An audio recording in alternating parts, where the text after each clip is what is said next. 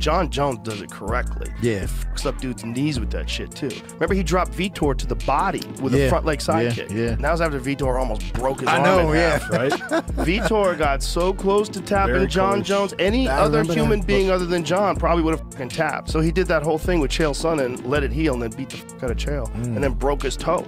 Remember that? Where his toe was like hanging off. Down. His toe was upside down, Yeah. and he didn't realize it until I was interviewing him. Then he looked down at his toe, was like, "Oh no!" And then he sits down, and he was kind of going into shock, and he sat down. Look at his toe, bro. His toe was turned upside down, man. So to this day, you know, he has to tape his toes up on that foot.